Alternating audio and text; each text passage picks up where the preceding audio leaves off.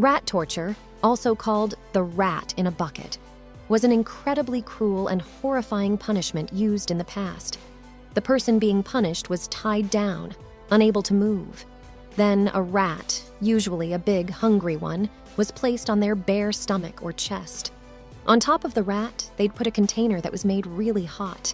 The rat, terrified by the heat, would start to panic and desperately burrow into the person's skin, looking for a way out.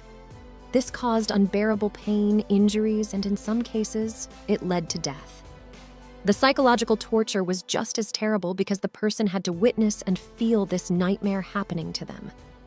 It's a disturbing reminder of how cruel punishments used to be in the past.